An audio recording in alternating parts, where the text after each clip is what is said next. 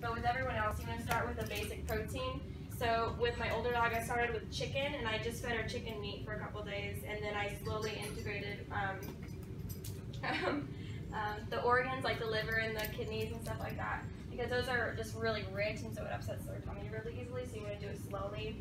And then once they are a little bit used to like just doing chicken, then you can do turkey or you can do beef, and just add everything slowly because it'll upset their tummy a little. Second syllable, Corgi. But also in Celtic, Corgi means dog.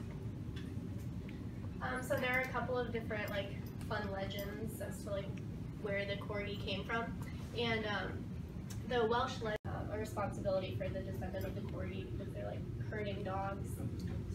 And then there's another more commonly accepted theory where they trace back to Scandinavian riders, and they brought these dogs to the British Isles in the 9th or 10th century. Hey guys. And Hey, get out here. They're pretty. the Welsh Corgi resembles the Swedish baboon, which, and they were both presumed to like be, or that was presumed to be bred with the Welsh dogs, and that resulted in the Corgi.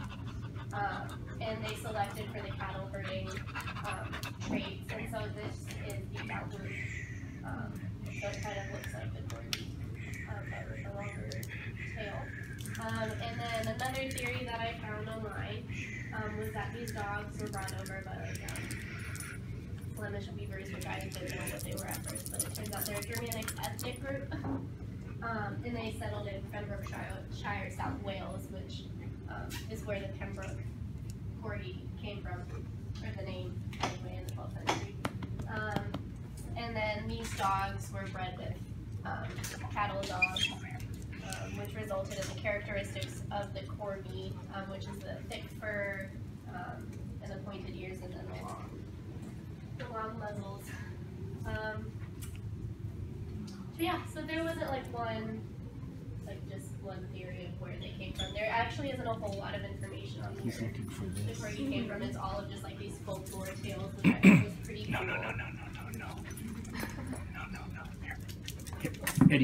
Eddie, hey, no, guys, hey, shh. So that's the end of my presentation, but just an announcement. So this is my roommate's dog, and together, so Eddie and Cheddar the Corgi, I don't know if you've heard of Cheddar, but they're putting together. Thinking we were going to have to do computer animation, and we were going to have to do all kinds of techniques. And within a week, all of a sudden, the director calls us and he goes, I can't believe it. The dog can spray the bottle.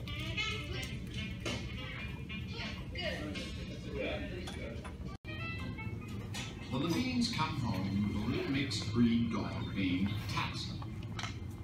Fulfilling every one of Mike's expectations, Taxi's first day includes